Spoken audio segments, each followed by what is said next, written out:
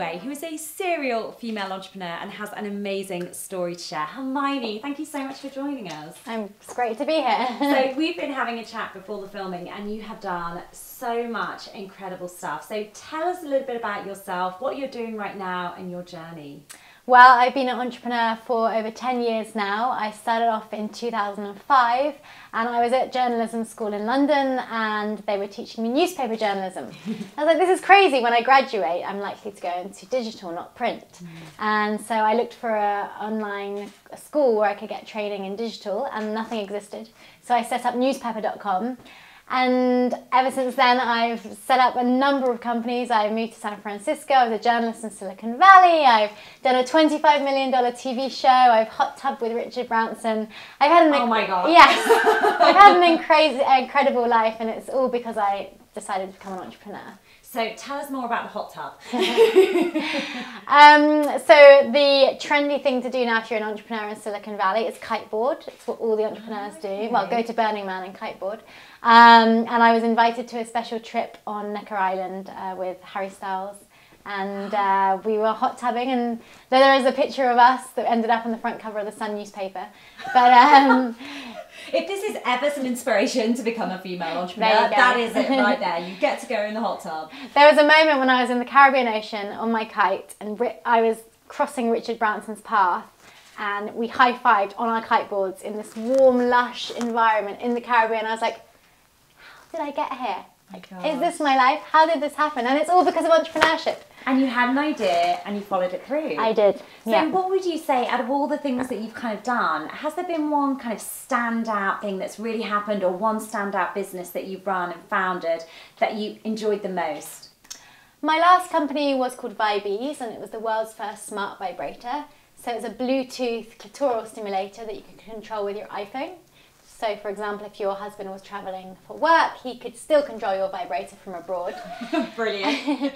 And I really enjoyed building that company because it was a real challenge, you know, building a sex toy and helping the brand grow in a way that was empowering to females and positioning it in the market as a brand that was empowering females.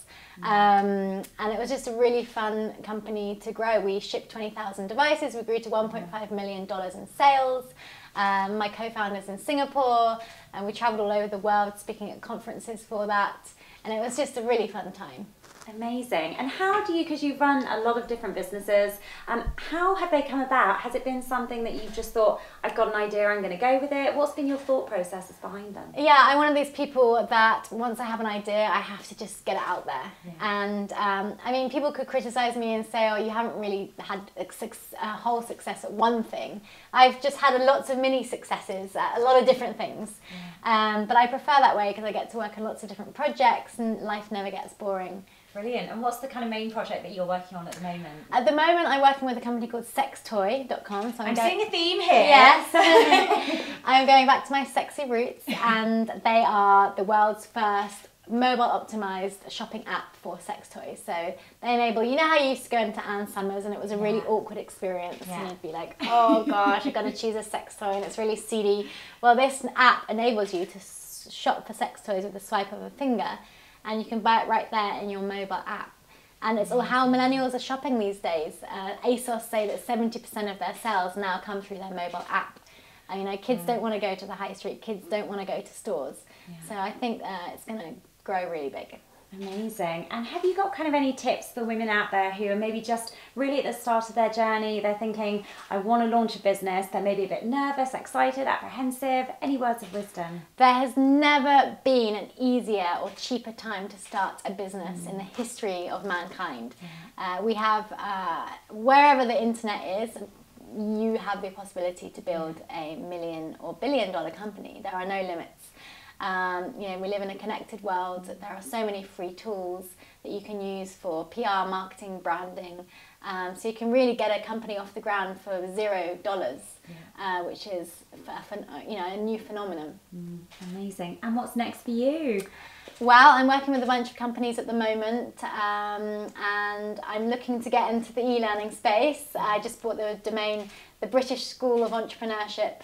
So that's kind of like where I'm at right now. Exciting. And where can people follow you if they want to find out more about you? My biggest channel is Facebook. I love Facebook. I've been on it for 10 years. You can't actually friend me because they got a limit, but you could follow me, and it's Facebook/Hermione Way. Amazing. Thank you so much, Hermione. Yay. Thank you.